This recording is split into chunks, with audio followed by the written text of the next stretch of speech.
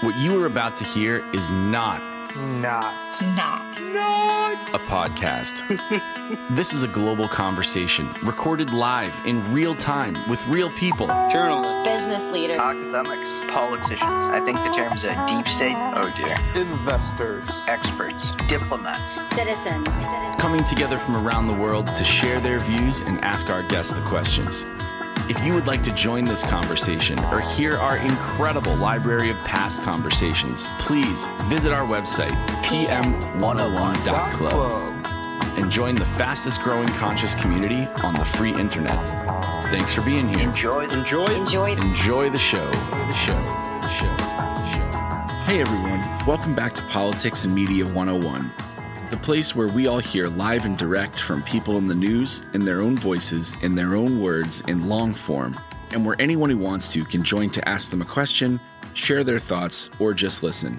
I'm Jeff Browning, and I'm grateful to you for being here. Today we're excited to release part of an interview, conversation, and audience Q&A we had with Laura Rozen, a journalist and leading expert on U.S. policy in the Middle East. Iran is one of the world's oldest continuous civilizations, with settlements dating back over 9,000 years. Today, it's a powerful player in its neighborhood, it controls a sizable natural gas field, and it has been gradually increasing its ability to produce enriched uranium, a material which, depending on its level of concentration, can be used in nuclear power plants or can be used to create nuclear weapons. During the Obama administration years, America and its European allies worked together to put pressure on Iran to come to the table and negotiate limits to its nuclear program. The deal that was reached, known as the Joint Comprehensive Plan of Action, or JCPOA, was not popular in all quarters, but it did contain a plan to impose limits on Iran's ambition to have nuclear material in exchange for economic benefits. Republicans in Congress didn't like that President Obama was doing this, so they passed a law at the time which said that in order to stay in the deal, the president would have to certify to Congress every few months that the deal remained a good one for the U.S.'s national security interest. When President Trump came in, he flipped the script and used this same law to scuttle U.S. participation in the deal. He didn't like that President Obama had negotiated it, many in his base had strong feelings against it, and he said that the U.S. should seek a better deal. A better deal has proven very difficult to achieve. Iran has ramped up its nuclear program since the U.S. backed out of the initial deal. Some have argued that the Obama-Trump flip-flop means that the U.S. itself is less trustworthy and can't be kept to its word. A new civilian government has also come to power in Iran. Against this backdrop, President Biden and his team are doing what they can to advance negotiations, but are facing many challenges. Laura is very knowledgeable about where the negotiations stand at this exact moment. We talked about it in detail, we had incredible audience questions, and we hope you enjoy it as much as we did. As always, if you like or dislike what you hear, if you want to find out how to join us live almost every day of the week, maybe ask one of our upcoming guests a question, or hear past episodes, please visit our website, pm101.live or pm101.club. They both work and will get you to the same place where you can find all that and more. Without any further ado, let's roll the tape. Laura, you've been published in dozens of places. You're an essential source for Middle East news. The Obama White House staff even described you as their RSS feed for following events during the original JCPOA talks. Where can the audience who may not be familiar with your work find you? Thank you. Thanks so much for the kind words. So I am, for the past year, I write my own pretty much weekly, sometimes twice a week, newsletter that anyone can get on Substack. It's called diplomatic.substack.com. And I do try to write a lot on the Iran nuclear negotiations when they're happening, and sometimes on other issues as well. I think you saw that President Biden's going to speak with Russia's Putin on Tuesday, because the U.S. is also trying to see if they can deter a possible future Russian invasion of Ukraine. So I've been trying to keep abreast of some other issues in addition to the Iran one. Yeah, and we actually just had a great talk with a fellow from the Carnegie Endowment on Russia's buildup on the border of Ukraine. Laura, I want to get into a little bit about the past context which led to these talks, and then the current talks, and maybe a little bit moving forward. But looking back just a tad, when the Trump administration pulled the U.S. out of the Iran nuclear deal, for the audience also called the JCPOA, Iran was said to be in compliance with the deal. How has Iran acted since Trump pulled us out of the agreement? And what impact has this had on their breakout time, or i.e. nuclear capability? Great question. So exactly right. When Trump pulled out in May 2018, Iran had been complying with the deal for almost more than 2 years by then. The deal was reached in the summer of 2015, and it was implemented. The first day of implementation was officially in January 2016. Trump pulled out in 2018. The full U.S. sanctions went back into effect in about around now, 2018, November 2018. And Iran waited a full year before it decided that it was going to progressively start exceeding the deal's limits, nuclear limits, to protest the lack of sanctions relief. So every 2 months, it would take another step. And it was, started out as very reversible steps. They were slowly building up the pressure, but it wasn't very alarming, and it was very methodical. And they were steps that if the parties could ever get back into a deal, like when Biden came into office, they could roll back. But over time, that starts to accumulate. The steps they took became more concerning. Trump administration made no effort to get back to diplomacy with Iran. They never tried to get a better deal. They never used the leverage of the increased sanctions, to fix the things that Trump said was wrong with the deal. They really kind of drifted into a kind of almost, continuous escalation with Iran. You saw, skirmishes in Iraq and the potential for military action. And often Trump would pull back at the last minute. But Trump really achieved nothing with the added pressure in terms of getting a better deal or getting Iran to, roll back its nuclear program. Biden comes in January. It hasn't even been a year.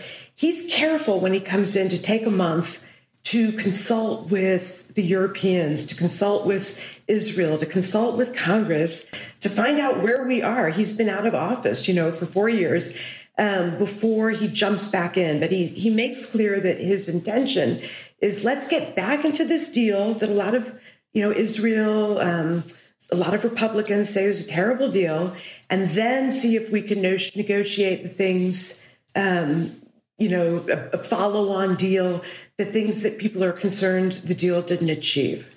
And what happened, or the tragedy, is that on the Iranian side, the Hassan Rouhani president, who'd been a two-term Iranian president, who had kind of staked his administration's foreign policy on engagement with the West, getting a deal, improving Iran's international standing, he was facing lame duck status as Iran was going to elections in June. And with no benefits for the Iranians that he could show, he really had a very short leash from the Iranian more conservative, non-elected authorities to make, get back into the deal. And they just ran out of time. They couldn't reach a deal by June. Since June, when they had Ebrahim Raisi, a conservative jurist, became Iran's president, he was inaugurated in August. The Iranians have been saying we need more time to study the negotiations, and they didn't come back to talks until last week. In the meantime, they've really been ramping up their nuclear program, and so people are very frustrated with what they came to the table with last week in Vienna.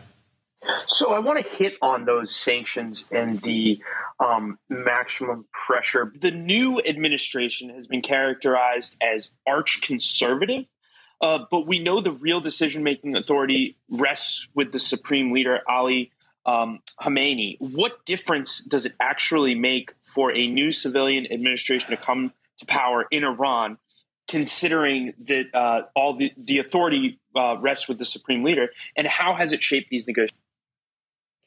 That's a great question. And I have to say, my experience on this is only as someone who covers this one issue. I started covering very intensively this Iran nuclear negotiations when Ahmadinejad was president, and the guy who's now the Iran nuclear negotiator, Ali Bagheri, was the deputy negotiator under a guy named Saeed Jalili.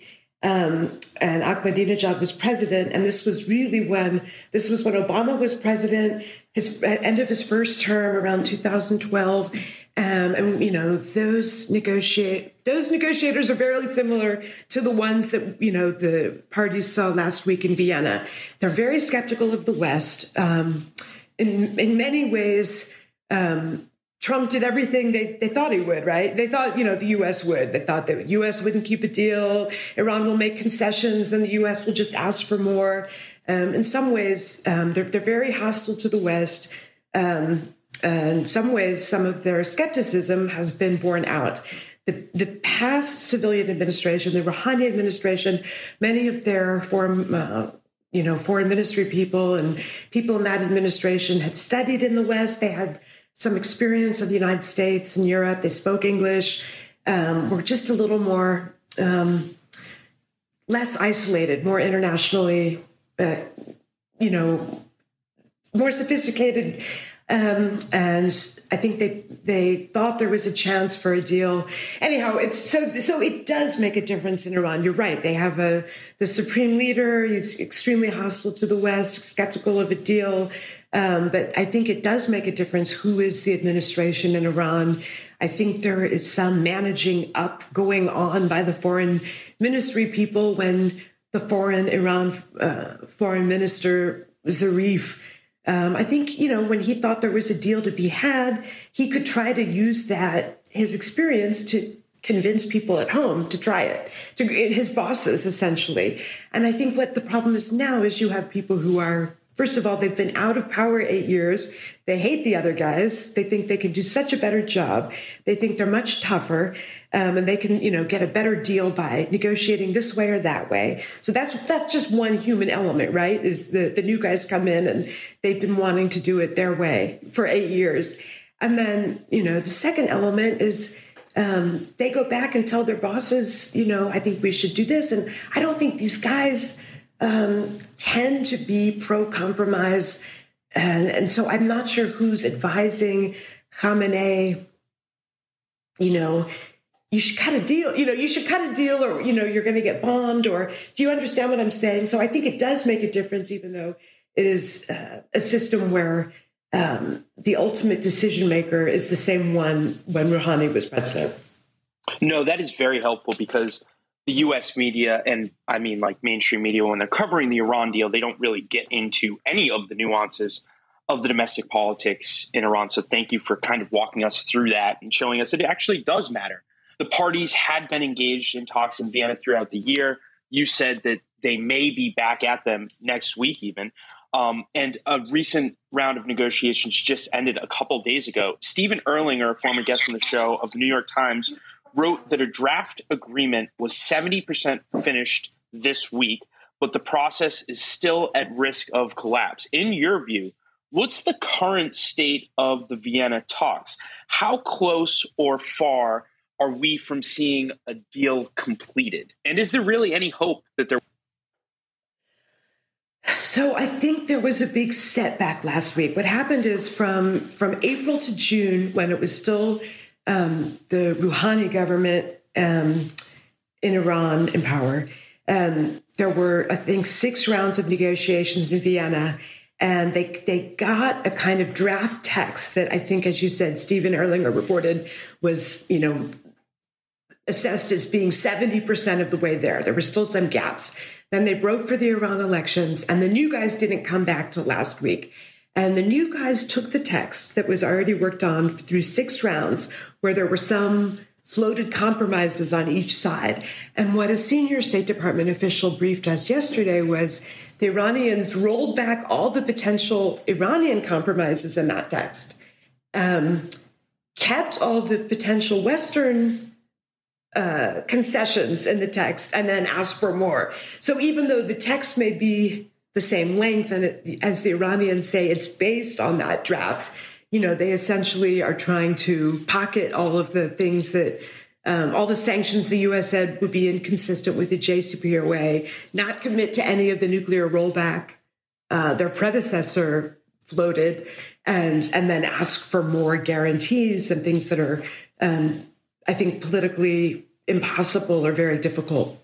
So the U.S. and the E3, the European three powers in the deal, are extremely frustrated. And I think what's even more important is that, according to the senior State Department official, the Russians and Chinese were also taken aback by how much the Iranian proposal had walked back.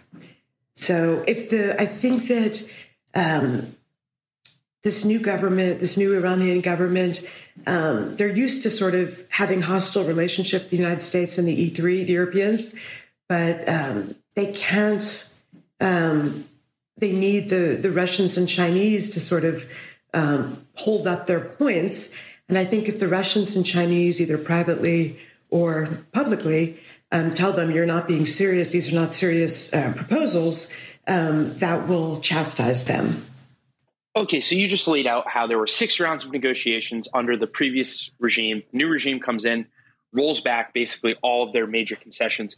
So help me understand this, Laura. Is this part of their negotiation technique, or is this maybe the new regime symbolizing and actually telling us that they don't want to actually have? These are such good questions. So is this their negotiating technique? Yes. And simultaneous to waiting 5 months to get back to the table and then coming with this proposal that, is trying to relitigate everything. They've been advancing their nuclear program. Most critically last week, while everyone was in Vienna, Iran has an underground facility called Fordo, and the IAEA says that they started using advanced centrifuges to do 20% enrichment, which is higher than the 5% for energy use and lower than the 90% for weapons grade. But the thing is that takes their breakout, as I understand, the amount of time it would take Iran to make enough highly enriched uranium for one nuclear weapon, which is not the same as having a nuclear weapon, to about a month currently. And as I understand, if Iran stays on the current trajectory, it could be down to a couple weeks in January. And I think that we saw an Axios report by Barak Ravid a week or so back that Israel is concerned that the preparations that Iran has been taking at Fordo could be preparations for Iran to even do 90% higher weapons grade enrichment at Fordo. So my understanding is the U.S. thinks that they could be in the first quarter of next year in a period where Iran could basically do enough higher enriched uranium for one weapon, and that's problematic. Yeah, and that's problematic, does this new team want a deal? I don't know. I don't know if they know. I don't know. I think they may not know if they want a deal.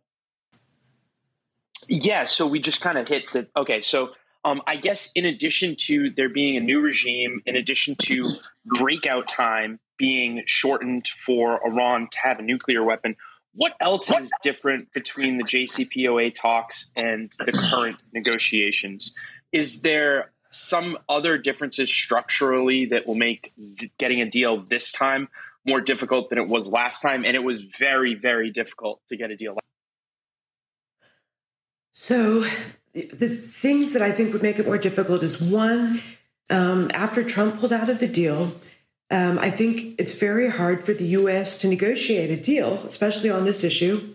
But not just this. Think of even the Paris Climate Accord or lots of international deals that Trump ripped up. I don't know if the U.S. can credibly negotiate a deal that the other side believes, if a Republican comes to power in 3 or 9 years, that the other side will hold up. And so that's, you know, if Iran is negotiating for permanent sanctions relief, right, or if it sticks with the deal and there's permanent sanctions relief, that's one thing. If it thinks it's going to get sanctions relief and then in 3 or however many years, you know, Pompeo comes and says, you know, bye-bye, what is Iran getting out of it? So I do think that is structurally different. In addition, because of the U.S. having pulled out of the deal when Iran was complying, Iran won't let the U.S. sit at the table. That makes it very hard for the Europeans to go back and forth and say, here's what Iran says, here's what the U.S. says, right? I mean, it just takes longer. Now, a lot of these Iranians don't speak English as well as the last team. You have to go through translation. You know, even if there was a good faith effort on both sides, even if both sides really wanted it, there's a lot of logistical complications. Austria is having a new COVID lockdown. People are talking through masks. I mean, it's hard. It's hard. And the other thing is, I mean, this issue has gone down the list of things that the U.S. is most concerned about. It's really, you know, I would say maybe in the top 5, but you have possibility of Russia moving on Ukraine. You have the U.S. administration really wanting to focus on China as this major power and potential adversary, you know, shaping the world and trying to compete with China. You have so many domestic things in the U.S., the insurrection, dealing with the anti-democratic issues in the United States, the COVID, continuing COVID, the economy.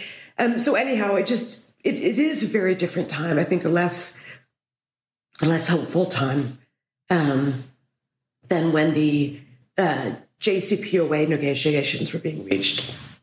So we've hit on Trump a little bit, ripping up the previous deal. I want to get into sanctions, but before we get into the impact that sanctions have had on Iran, I'm wondering if part of this negotiation, whether or not the Biden administration would be willing to delist the IRGC, which the Trump administration took the extraordinary step of labeling them as a terrorist organization, and also whether or not this is a red line from your reporting from the current Iranian. I honestly do not know. It is a very good question. My understanding is by June, after the 6 rounds of talks with the last Iranian negotiating team and the P5 plus 1, P4 plus 1 plus the U.S. in the other room, that of about 1,600 sanctions designations that the Trump administration had done in its 4 years, that there was tentative agreement by the U.S. on some 1,000 to 1,200 that it would find inconsistent with the JCPOA. Does that make sense? So they were close. You know, it wasn't every single. There were some that were made sanctions that were designated on terrorism basis or not on the nuclear basis that the U.S. said they were going to keep. But there were a whole lot of sanctions relief that was going to be lifted under that tentative deal. The new Iran team comes back and says, oh, you have to lift all of them. I'm not sure that's really the deal breaker. Of all their maximalist stances, that's the one that I'm least worried about, you know, because 1,200 out of 1,600, even, you know, the Raisi administration can understand that that's something. That, you know, that's real. The things that are more difficult in the talks are what we were discussing a little bit earlier. Iran wants some kind of guarantees the U.S. won't leave the deal again. The U.S. says they can't give that. They can't guarantee who will be president, what they'll want to do. Iran then, I think, wants some way of translating guarantees to grandfathering in the deals that might be made during the new nuclear deal. So that, right, even if the U.S. pulls out again, those deals would be protected. I think there were efforts underway to try to find some creative solutions on that, but that there's probably not a whole lot of goodwill going on last week with the Iranians to work on that, just given what the U.S. is watching Iran do at Fordo. I think they feel like this Iranian team is trying to spring nuclear fait accompli on them and say, you know, try to get more concessions. And I think that's turning everybody off.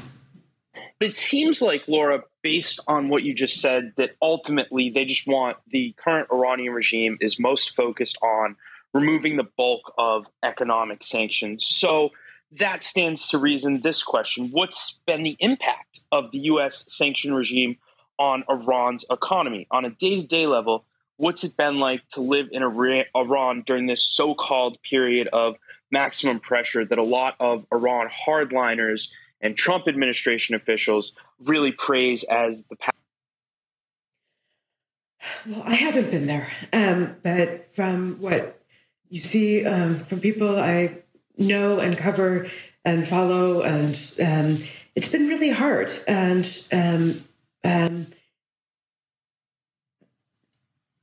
But not so hard that I think that regime change, I think that there was a kind of unspoken or half-spoken policy during the Trump administration that, we'll just, we're not going to negotiate a new deal with Iran. We're just going to squeeze them and squeeze them and squeeze them. And then maybe like the regime will implode and then we'll see. And, but, that wasn't officially the policy, but I think that might have been unofficially the policy.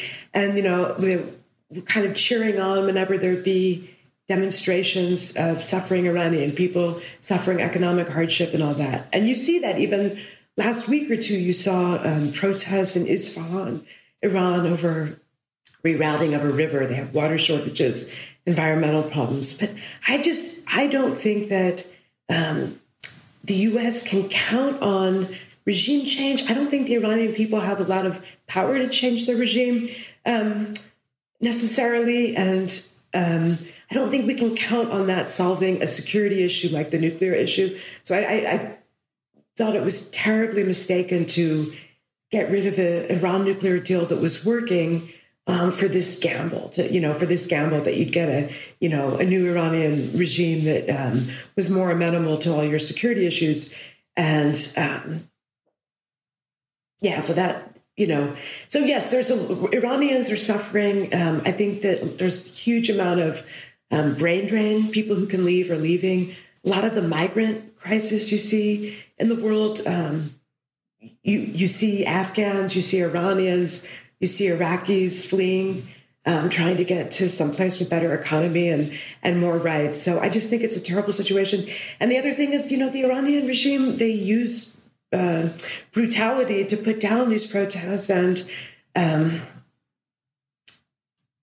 that's a deterrent that I think deters a lot of ordinary people from taking to the streets to protest for better. Yeah, and I also wanted to ask a follow-up here. You basically said trying to effectuate regime change maybe is a fool's errand, not to put words in your mouth.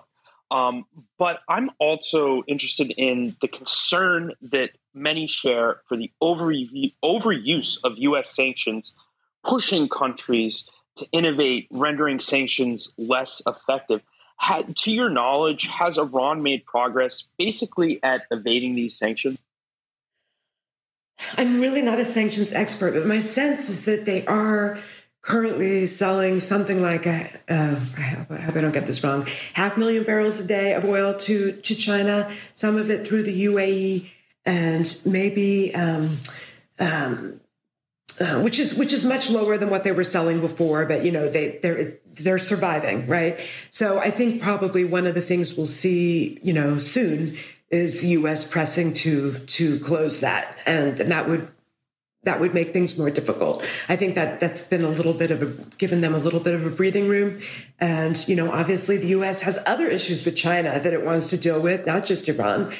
So it's U.S. diplomats talk to the Chinese about buying less Iranian oil, and it's not clear that until soon, that the Chinese have been willing to listen to that, especially because they thought the U.S. was the problem, right? The U.S. was the reason that that Iran was not abiding by the nuclear deal. Now I think we're getting to a point where more of the countries are assessing that Iran's actions are the problem. The U.S. wants to get back on the deal, and Iran is not serious about that.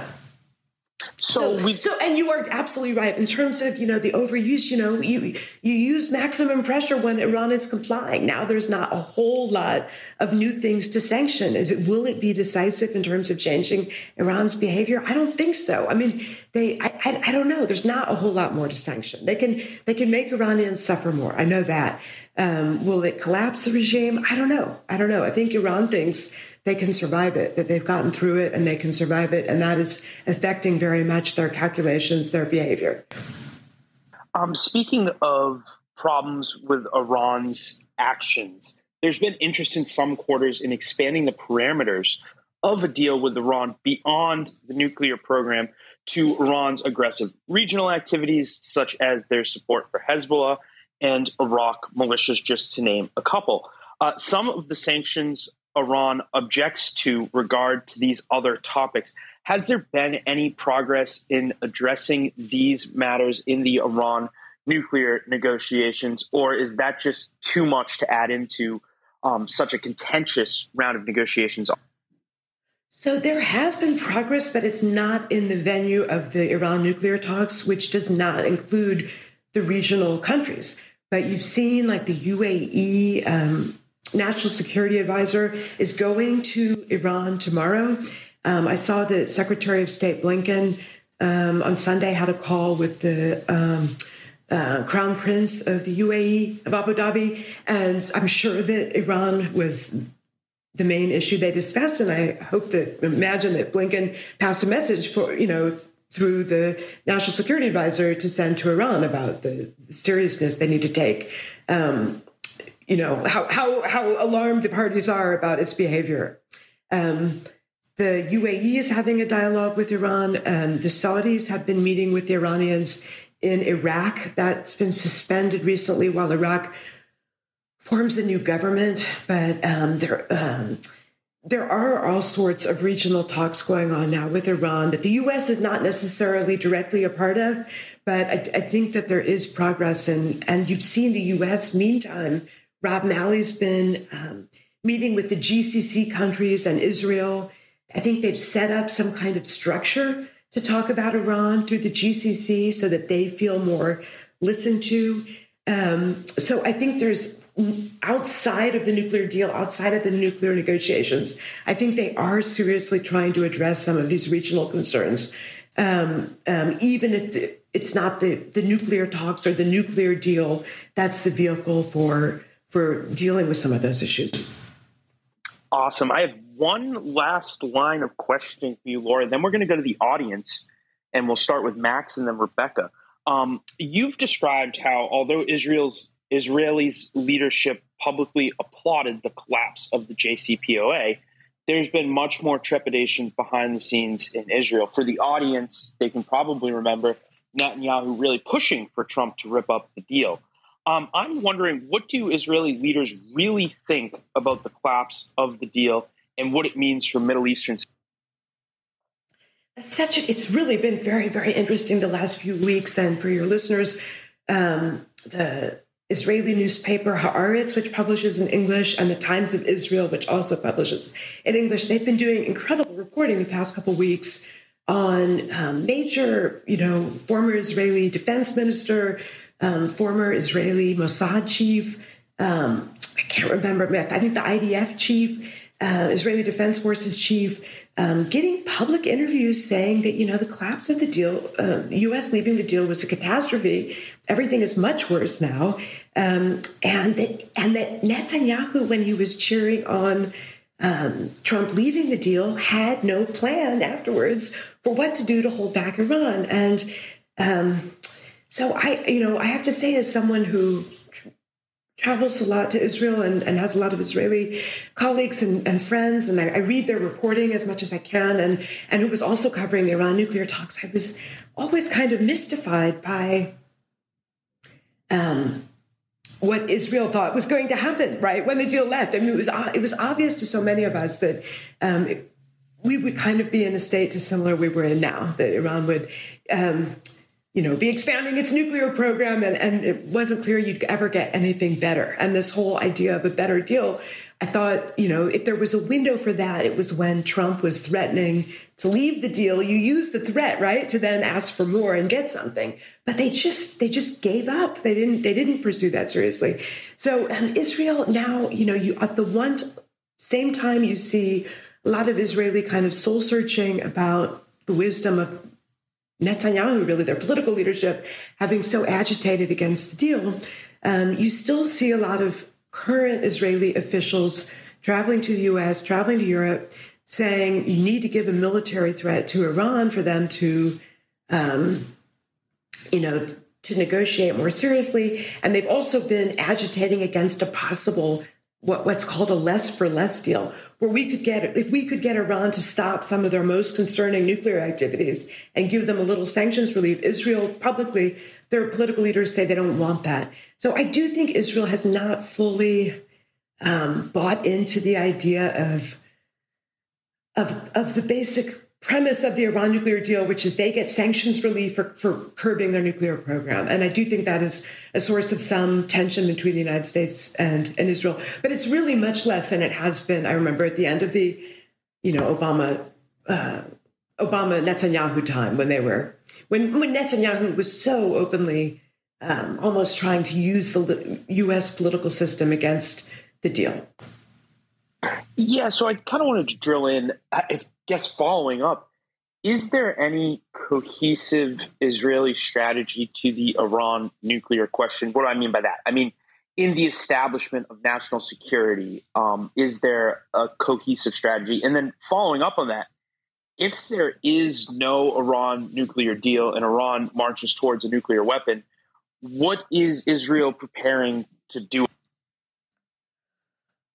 Those are all very good questions. In terms of a cohesive strategy, I'm not sure I'm equipped to say, but I mean, what I've observed is they want the most pressure possible, economic, military threats, diplomatic isolation, but that some of that is not compatible with the diplomacy you need to get a deal. Because if, let's say, I don't know, it's not hard to imagine if there's, let's say, censor at the IAEA, or at least until now, that Iran wouldn't then say, okay, we're kicking out the inspectors from the IAEA, right? So you get on this escalatory track, which very clearly, to me seems like you're heading towards the kind of a point where you may have to consider military action. U.S. has really not been interested in having another war in the Middle East. Even Trump, even, Biden, everyone's trying to get out of the Middle East. So is the logical progression of a lot of what Israel has been advocating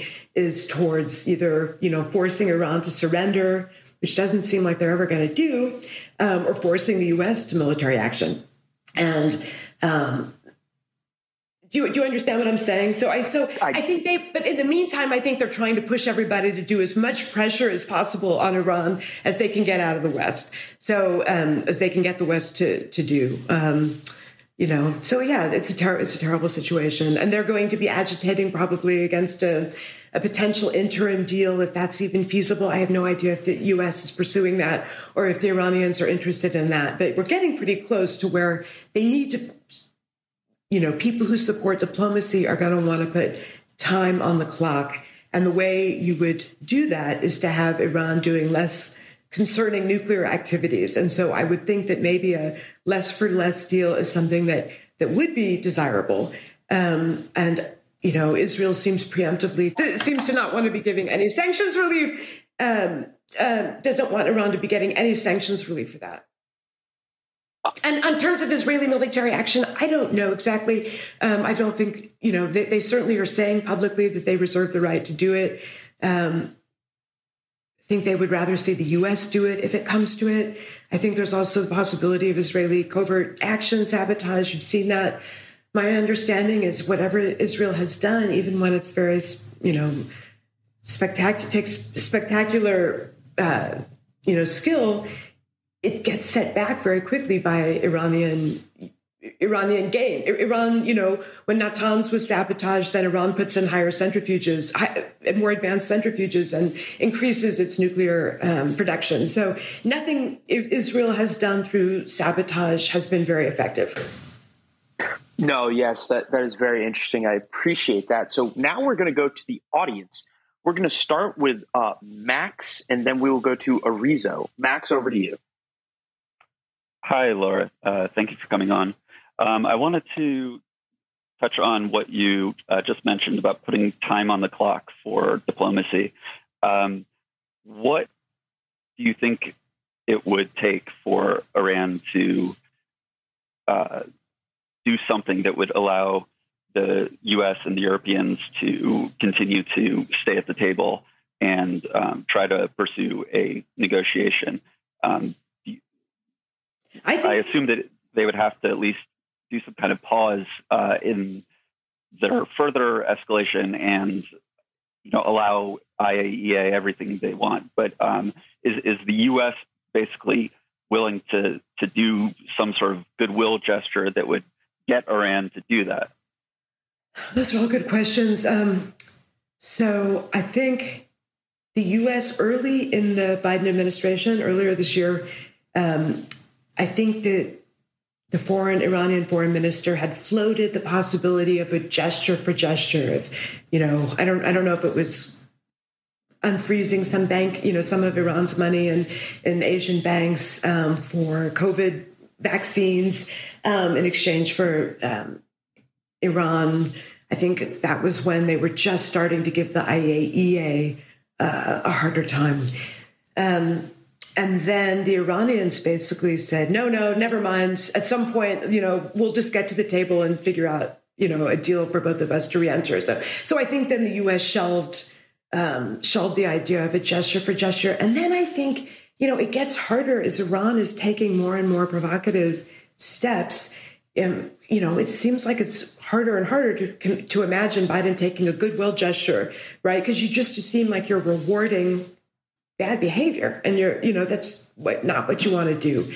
So, but I think if there was a serious Iranian willingness to say suspend their 20% enrichment, stop using advanced centrifuges at Fordo, stop their 60% enrichment, then I think that might be worth considering some form of sanctions relief, right? Because that would seriously put time on the clock. What would it take to get that? First of all, I think the P5+1 have to decide, are we giving up on trying to get back to the JCPOA right now and going for a smaller step?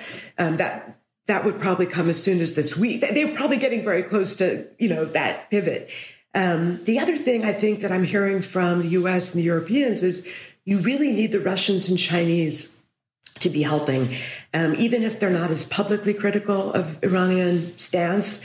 Behind the scenes, in particular, the Russians have been very helpful in terms of getting the IAEA Director General to visit Iran, and in terms of telling the Iranians this is not acceptable. For various steps, the Russians tend to be a very good bridge between the US E3 and the Iranians.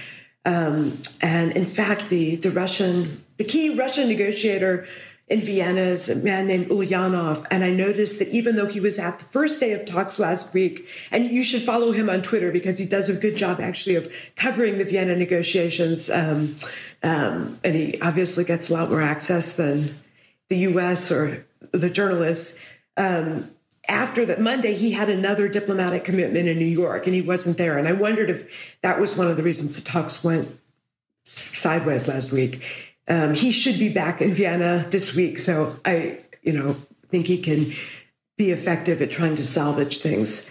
And the other thing someone was pointing out to me today is that China, in addition to not wanting instability that would raise oil prices or, military action that would increase energy prices for their economic expansion, China's hosting the Olympics in February. And on the one hand, you have Russia potentially invading Ukraine in January, and you have Iran getting close to the point of having zero no time to reach higher level enrichment for a weapon.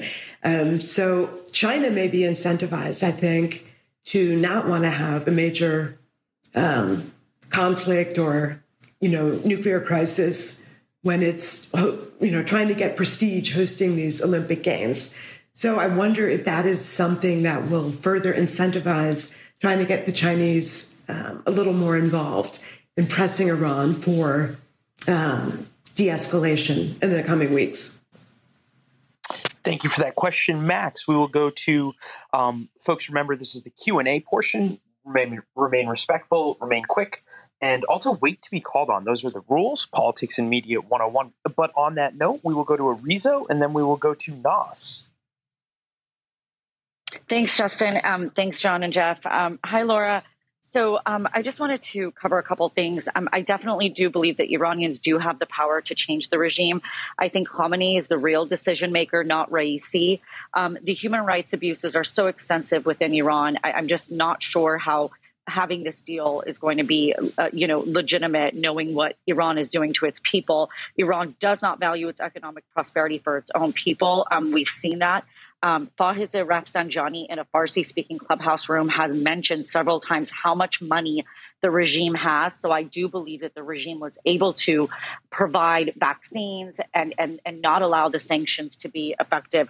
My questions for you are, do you think that, not having an Iran policy, but only a JCPOA policy for Iran will be something that we can around the world take into effect, as knowing that this is a regime that sponsors terrorism, that violates these terms, and that is violating, nuclear terms. So I kind of wanted to see your viewpoint on that. I appreciate it. Thank you. I respect all of your points very much, and that Iran is a horrible human rights record. It's main state sponsor of terrorism.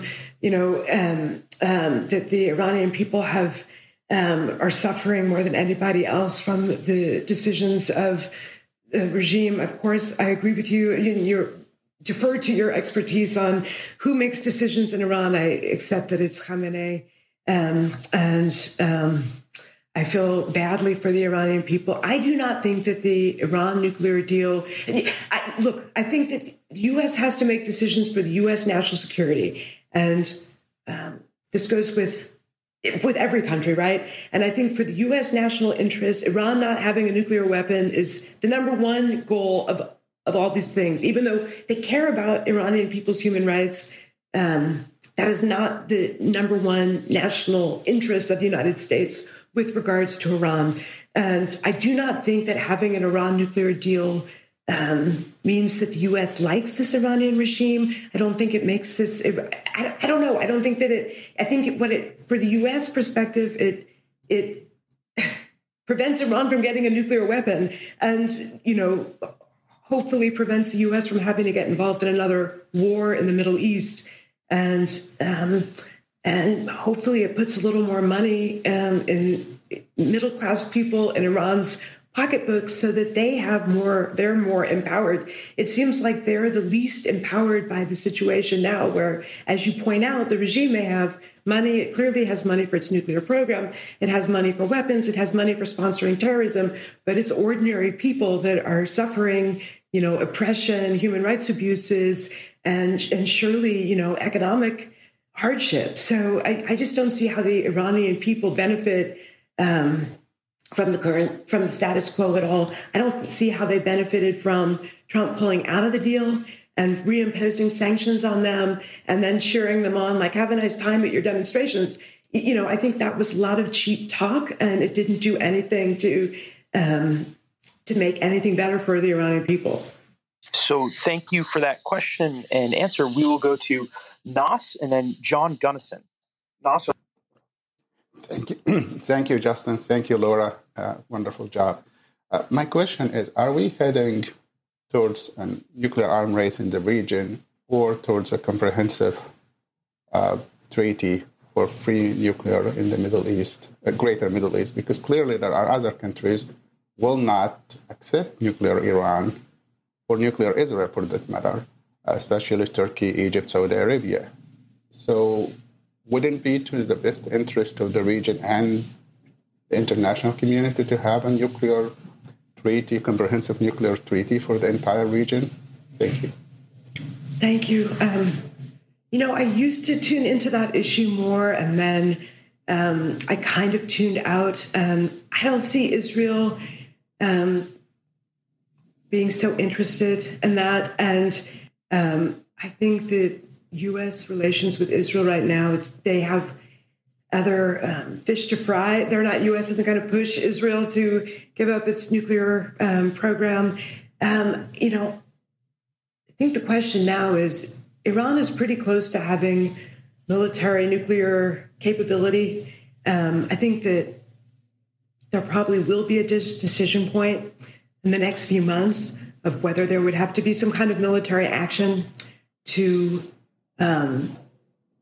target its fissile material if it's getting towards 90% enrichment or making moves. I think that decision point is coming pretty soon.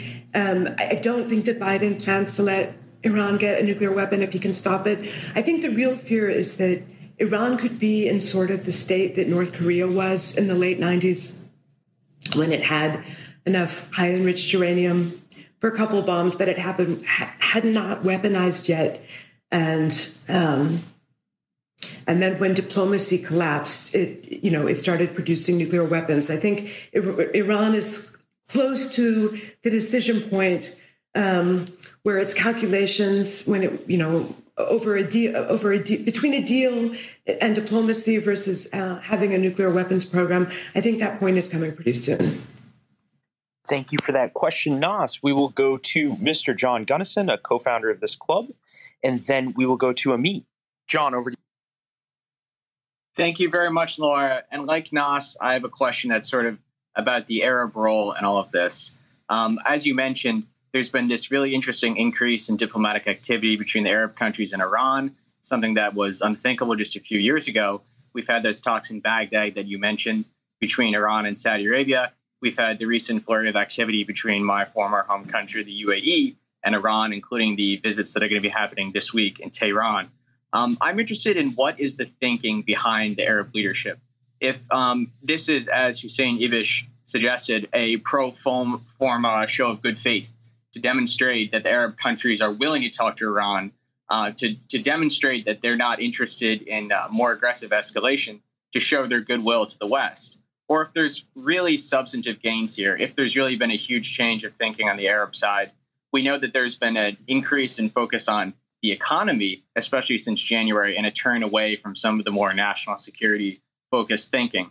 What do you think is really driving this activity? Do you see it as a genuine interest in progressive diplomatic gains that have seen substantive, practical achievements, or do you see it more as going through the motions and demonstrating a willingness to talk, although the real thinking has remained similar to how it has in the past? What a great question. And you probably have more expertise on the Arab point of view. I mean, my sense is like the Saudis, I think, have been fairly public that they haven't felt like they've achieved much substantively from the talks with Iran and through the good offices of Iraq. And I don't think they were doing it at the behest of the United States. I don't think they were reaching out. I think that probably Trump administration wasn't very interested in them talking to Iran. So they, but they saw Biden coming and they, I think they're doing it for their own interests. You can fight and talk. I mean, and I think that they are trying to see if talking to the Iranians advances their interests while, I know the Saudis are very concerned about Iranian support for the Houthis in Yemen and the Houthis shooting missiles into Saudi Arabia, into their territory. So I think they're looking for multiple tools, like every country does, to try to protect their countries. I think that's why they're doing it. UAE, it's very interesting. UAE really seems to have been trying to take the role almost that Oman did a few years ago during the Obama administration as kind of the peacemaker. You saw that the Crown Prince went to Turkey recently. They sent which UAE official went to Syria recently to see about de-escalating with Assad? Who was that? The foreign minister? Anwar Garash? I'm not sure. I can't remember. You're right. And then the national security advisor is going to Iran tomorrow, as you mentioned. I do think that I would hope that the U.S. is using that person as a conveyor of messages as well. I'm sure it's not exclusively on conveying U.S. messages, and there are other ways to do that. But I would hope that is one of the ways the U.S. is passing on messages. So I think so. I'm not sure that all the Arab countries have the exact same agenda in terms of talking with Iran. I think Saudis are probably the most skeptical. UAE seems to be doing a lot of maybe more of what you're saying, of trying to show the region its role, trying to, de-escalate things. The UAE was at the forefront of the Abraham Accords of normalizing relations with Israel, which the Israelis are really very enthusiastic about. So, I mean, it's really very fascinating that UAE is increasing the level of its relations with all these all these countries that are hostile to each other at the same time. And it's fascinating. Thank you for that question, Mr. Gunnison. We will go to Amit, and then we'll go to Maisam. Amit, over. Thanks, Justin and John, and hi, Laura. This is Amit in Chicago. Thanks for your time today. So we agree on a couple of things. Like, I think that it's probably asking too much for the regime in Tehran, as horrific as it is, to be replaced. I think that we both agree that we want a prosperous Iranian people and, more, I guess, bread on the table for the Iranian middle class. I've been following you for, since 2009 or 10 or something like that. And generally speaking, like, we disagree on just about everything else. So I don't want it to seem like I'm setting up like a gotcha here or anything. It's all respect. But like, honestly, when we're talking about sanctions and JCPOA, it's really, I think what it boils down to is money for the Iranian regime and the ability for them to develop nuclear capabilities in exchange for assurances to the rest of the world that they won't drop a nuke on any number of suspecting countries. So, but that seems like the outcome that was achieved by quitting the nuclear deal. I mean, that's a straight line from quitting the nuclear deal to Iran getting as close to we've ever been to having nuclear capability. And so if I think that, that's I just think you have to just look at the results. When the deal was being implemented, Iran's, had a 1-year breakout. Now we're down to 1 month. So that is a direct result of Trump leaving the deal. So, and nothing's, I don't know. So anyhow, is there a question? Yeah. So my question, I know that you were on Twitter in 2018 trying to set up what you called the groundwork of this narrative that Trump messed up the JCPOA, and you seem to be continuing to go with that. I'm wondering, where are you going to hold the regime in Tehran accountable for their part? I think that, the pivot is underway. Look, I think Trump was wrong to leave a deal that was working for what it was supposed to achieve. I am disappointed that Biden administration did not move more quickly to try to get back in the deal when you had people in power in Iran who were invested in that. I think now we have people in Iran, maybe you'll be happy, for, for at least 4 years, who don't seem capable of negotiating a deal, or may not be capable of negotiating a deal. So there's different people responsible for it, but now you have people in Iran who seem to be wanting to increase their nuclear program and seeing if they can get the West to give them more concessions. And you could end up very quickly with a North Korea type situation where, maybe they didn't want to bomb a few years ago, but now they think like, we're not going to get a deal. We're not satisfied with this deal, so we're going to go for a nuclear weapon that doesn't do anything to solve the hardships of the Iranian, ordinary Iranian people. So, and I will blame, I think that there's a lot of blame to go around. Certainly, I blame the Iranian leadership for that. Thank you for that. The Trump administration, Trump specifically, did a stunning amount of damage to U.S. credibility on the international stage with a lot of their actions, especially pulling out of this agreement. Yeah. Thank you for that, Laura. We're going to go to one more question. We will go to Shane for the last question, and then I will send it to Laura for final words. But Shane. Thanks. So I was curious. To me, it sounds like the majority of the frustration is folks concerned about lost time with Trump. And so does that mean that there might be a possibility of going back to a previous iteration moving forward? Back to the deal. That's what they've been trying to. So that's what the 6 countries in Iran have been in Vienna during the spring, and then starting again last week to explore is basically to try to get an understanding of what the U.S. would do in terms of lifting sanctions and what Iran would do in terms of rolling back its nuclear program to get back to the old deal. And I think that is still, the senior State Department official gave a briefing yesterday and said that's still the U.S. preference. But I think that, after the experience last week with the a not serious Iranian proposal, according to the United States, I think they're starting to prepare for a world where they don't believe Iran wants to go back. Thank you for that question, Shane and answer, Laura. I want to thank you very much, Laura, for spending over an hour with us so far today. And I want to leave you with the last question that we leave all our guests with.